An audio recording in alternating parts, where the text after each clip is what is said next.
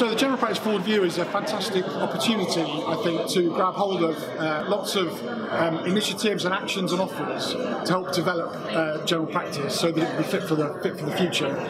I think the General Practice Forward View is a number of things. Not only is it an announcement about increased investment, but it really does go to the heart of things like workforce, which are, think about the people that are providing care for patients, whether they're doctors, nurses, pharmacists, other therapists, receptionists, managers. They are the most important part of general practice.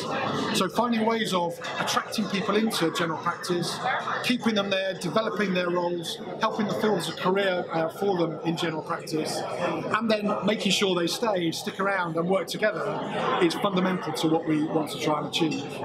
Multidisciplinary working, I think, in general practice is becoming much more prevalent, and I think there's lots of evidence now to suggest that it's not only doctors that are required to look after your patients. Pharmacists can do an awful lot, nurses can treat a lot of patients, and actually working together carefully, sensibly and safely, good continuity of care can be provided for patients for a vastly different range of clinicians and other people working in general practice. I'd encourage everybody to begin to look at the General Practice Forward View, think about the kind of things they can do to enhance their workforce, and take that first step if that's what you need to do, and get help and support where it's available and where you can get it. Thank you.